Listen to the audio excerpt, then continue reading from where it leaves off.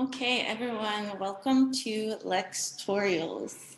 I'm Serom, and I'm going to teach you just a few important grammar points today, and they're very useful. Like you can use them in many different situations. So I hope that you find it helpful to you. 네, 오늘은 간단하게 되게 유익한, 중요한 문법, 영어 문법 좀 가르치도록 하겠습니다.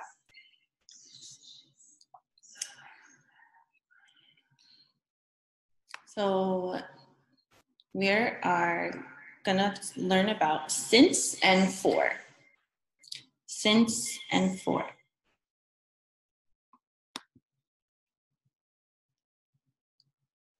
So since is used with a specific day, a date, or time. Since is used with a specific day, date, or time like yesterday, last year, 2010, last week. That's a specific date or time. Since는 정확한 날짜나 시간에 대해서 말할 때 사용하는 겁니다. So for example, I've been living in Korea since 2014. 한국말로 2013년부터 한국에서 살았어요. So since the specific date 2014. Next, for. If we look at for, it's different from since. It's used with an amount of time. So for is with an amount of time. 6 years, 2 weeks, 3 days, 5 minutes, 5 hours. Specific amount. for는 기간에 대해서 말할 때 사용하는 거예요. For example, I've been in Korea for 6 years. 한국에 온 지 6년이 됐어요. So let's look at some more examples and try to see if you can guess which is the correct sentence. 네, 일단 알맞는 문법 사용하는 문장 좀 맞춰보세요. So first one is I've been at home since yesterday, or I've been at home for yesterday. 어제부터 집에 와 있었어요. Which one? Okay, and the correct answer is A. Right, so A is the correct answer. Let's look at the next example. 제주도에 온 지 2주 되었어요. A, I've been on Jeju Island since 2 weeks ago. Or B, I've been on Jeju Island for 2 weeks. Which one is it? It is B, right? B is the correct answer. I've been on Jeju Island for 2 weeks. You can use the grammar ago, but you have to change the sentence to say, I came to Jeju Island 2 weeks ago. That's the same meaning, but different way to say it.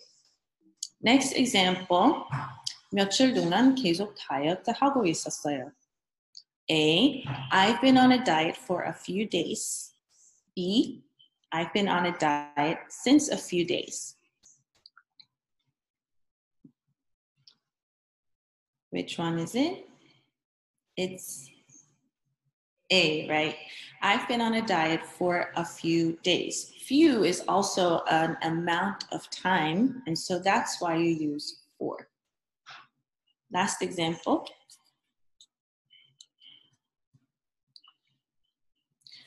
So, 작년부터 영어 배우기 시작했어요. A, I've been, the Korean is wrong on this one, but skip the Korean. Let's just read the English example. So, I've been at school for 8 a.m. B, I've been at school since 8 a.m. Which one is it? Right. B, I've been at school since 8 a.m. It's a time or a date that you have done something since, so you use since, not for. Right, so those are all our examples. If you have any questions, then you can leave them in the comments if you're watching on YouTube, or you can send a chat to this Zoom video call. So you can send a chat with your question, or you can leave a comment on YouTube. So I hope that that was helpful for you, because I think that we use expressions like this all the time. So remember, since is with a specific date, time. For is an amount of time. So that's how you can remember. If you're interested in more of these short tutorials, then I hope that you'll stay tuned for the next one, because you can do this. You can be good at English, so fighting. Also, if you're interested in having a one-on-one language partner, please send your email address to the Zoom group chat, or you can send an email to the YouTube channel as well. And we'll try to find you a great language partner that you can practice language with. You can also find a lot more language learning videos that are fun and useful on our YouTube channel, LanguageEX. So type in language and then just put an X at the end stuck together. And then you'll find LanguageEX YouTube channel, and you can watch a bunch of helpful content. Well, thank you, and see you next time. Bye.